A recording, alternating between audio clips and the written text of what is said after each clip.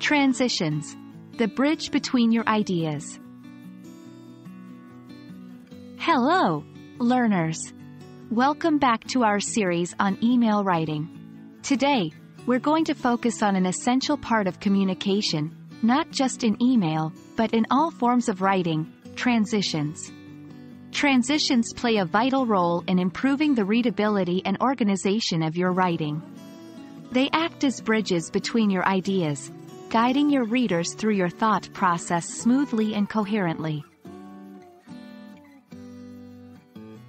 Transitions are words or phrases that help carry a thought from one sentence to another, one idea to another, or from one paragraph to another. In other words, they are links that hold your ideas together, forming a coherent, organized message. For example, words like however, therefore, on the other hand, and in conclusion, among others, are transitional words. They make your writing easy to follow and understand by creating logical connections between your sentences and paragraphs. Remember, transitions are crucial for clear and effective communication. There are several types of transitions, each serving a unique purpose. Here are a few common ones. 1. Sequential transitions. These transitions show a numerical order, continuation, conclusion, or a summary. Examples are first, second, finally, in conclusion. 2. Comparative transitions.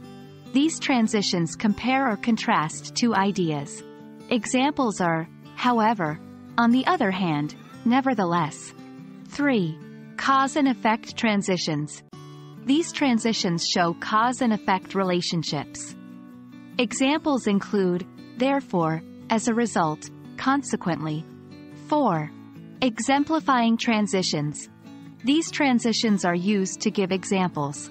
For instance, for example, specifically, are a few examples.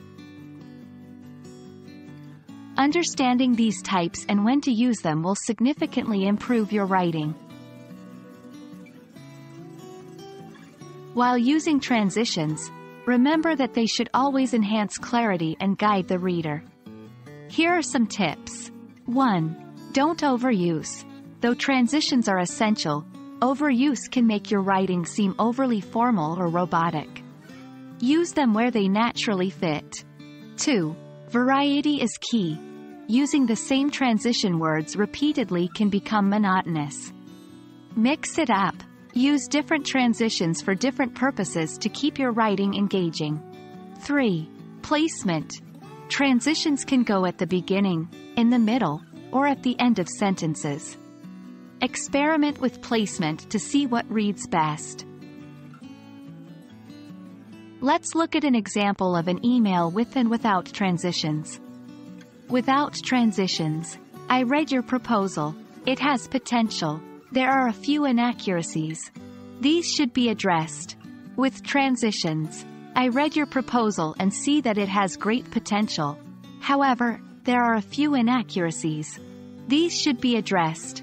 In the second example, transitions make the message smoother and more connected. That's all for today's video on transitions. As you can see, transitions are essential tools in your writing toolkit. They guide your reader through your thoughts, making your writing easy to follow and understand. So, next time you're writing an email, remember to use these bridges to connect your ideas. Thank you for watching, and we hope you found this video helpful. Keep practicing, and see you in the next lesson.